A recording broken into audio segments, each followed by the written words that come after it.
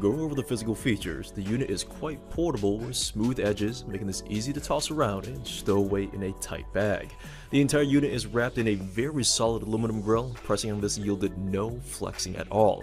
Now there's two drivers that I can see on the front here, but there's nothing on the rear despite again being wrapped all the way around in aluminum, and no sound comes out the rear just to clear that up. Now on the bottom and the top is a matte finish which looks simple yet classy.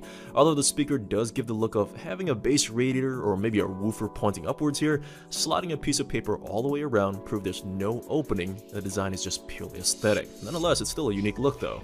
Looking over the buttons, they're all touch sensitive and they all work very well. When the unit is on, the unit glows a very bright white and not a cheap dim looking LED. The top left is your mode selector to enable Bluetooth, switch to the 3.5mm physical cord, or use a micro SD card slot, which I'll show you later. Now the right is pause and play with disconnecting the speaker if you use this as a speaker phone. And the bottom two are for skipping songs left and right, and that blue ring in the middle here is also touch sensitive. It's a volume dial which worked perfectly fine. Just rotate your finger here. Now rotating to the rear, there's your on and off switch with a 3.5mm port to physically connect your device, a TF card slot, which is the acronym for Trans Flash, which SanDisk stopped using that name a while ago, but micro SD card slides basically right into this and plays music off of that. And last is a micro USB port for charging the device. Now there's no wall adapter, so you do have to use an existing USB port like on a computer or maybe a power bank. And last, there is a tiny LED under that indicates if the unit is being charged or basically if it's full. Now one issue, the light is very small. When the cord is plugged in, it does block the light, so checking it, it's somewhat of a slight nuisance though.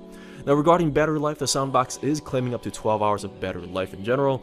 Like all my Bluetooth speakers I test, I did leave this on at 50% volume from a full battery to dead, and I personally achieved 14 hours and then I just stopped. Now regarding range, I did walk from one side of the house to the other, went downstairs, and had the signal pass through several walls with my Samsung S7, and no problems at all. That's about 40 linear feet.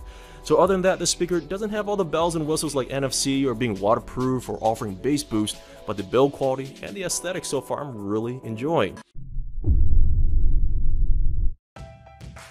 Say hello to Echo Dot, a compact speaker that's controlled by your voice and Alexa.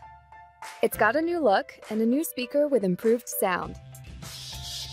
It's designed to fit almost anywhere, like your bedroom, the kitchen, or your desk, and can play all your favorite music from all your favorite places. Alexa, play music for studying. Here's a station you might like.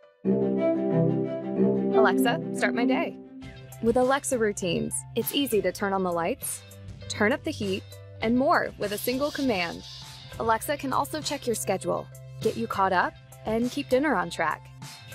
Alexa, set a pasta timer for 12 minutes.